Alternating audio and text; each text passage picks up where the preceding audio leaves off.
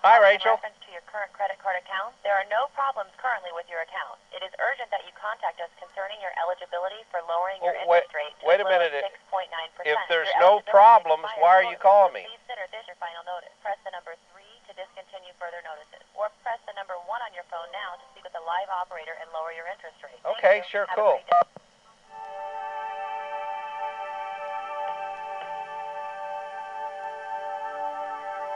Client services, thank you for holding.